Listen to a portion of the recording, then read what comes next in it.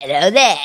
This is Huttese, otherwise known as Alexander Malinin, but that doesn't matter. What matters is that I'm your teacher, and this is a brand new episode of Star Wars School. Now, the school has been closed for a very long time, and this is mostly because of this huge pandemic going around the world, and we've had to organize these online lessons, which is why it took longer than usual to organize them, because you usually are just sitting in the class. Well, you're not actually, you're still online. Let's not break the illusion here. Let's study our next lesson, which is the language that is known as Huttese.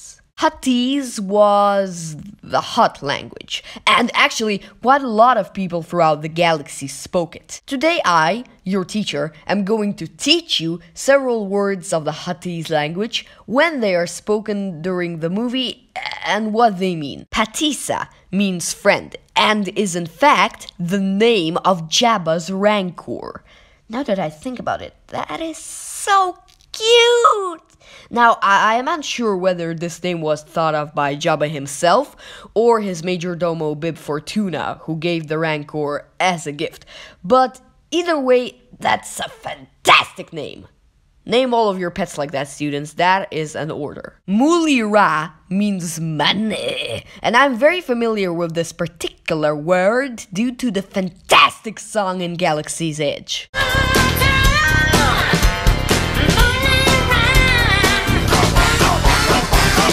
Jabba says "Voska" to his crew in A New Hope after they are about to leave. This translates to "Let's go! Turn 1, 2, Tropa" is a phrase Jabba says to Jedi Master Luke Skywalker in Return of the Jedi, and translates to "There will be no bargain." Sebulba's mean comment to Anakin when he says "We now come Panther Pudu" means "Now you are Panther Thunder." When Jabba expresses his like for Solo and Carbonite as a decoration, he says "Solo Bulkuba Kuchala." This means "I like Captain Solo where he is." The character of Bib Fortuna is probably most famous for Dewanawanga, which is a form of greeting. In The Phantom Menace, the junk dealer Watto both speaks a lot of Huttese and Basic. Here are some examples of his sentences and what they translate to.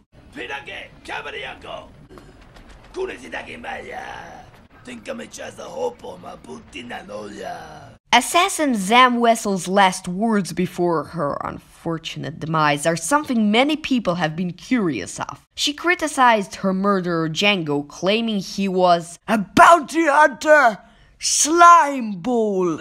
On Cloud City, a prodigal droid terribly insults C-3PO by saying "Echuta," which is an awful insult. Thank you for attending this wonderful lesson. I am happy you managed to be here on time, students. See you in the next one.